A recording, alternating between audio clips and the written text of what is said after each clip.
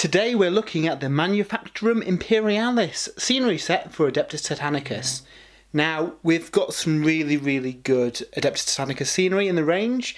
This expands this further by adding some smaller things like crates and barrels and cranes and stuff that could be used as battlefield scenery, but also to use as basing materials on your Titans, which is really interesting. So yeah, if we look at the back, it's a nice mixture of different things we've got on there, and it is compatible with the rest of the range as well. So let's crack this open and see what we get inside. So first of all, we have got the instruction manual. We'll have a quick look at the sprues first and then we'll jump into that. So it looks like we get 2 unique sprues and 2 of each sprue.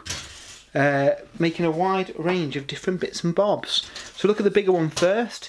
It looks like it's got some crates on there. We've got some like shield generators and yeah, nice little bits, and it all stacks apparently on top of the current kits, which is really nice to see.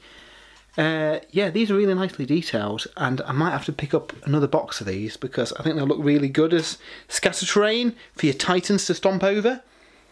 On the other frame we've got some of the smaller stuff, so barrels and more of the crates.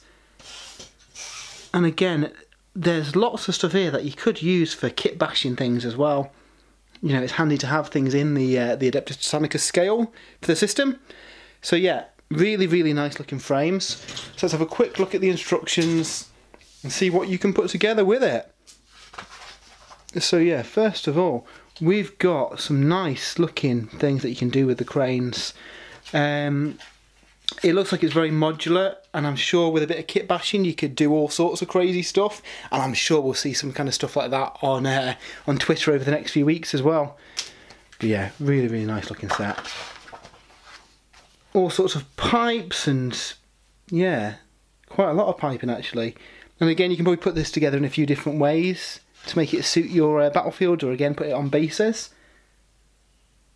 Interesting. So we've got a few smaller pieces.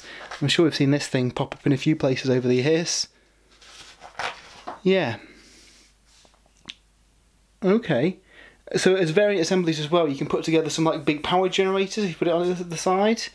Yeah, it looks like a lot of thought's gone into this kit, and yeah, I'm excited to see what can be done with it. I love scenery.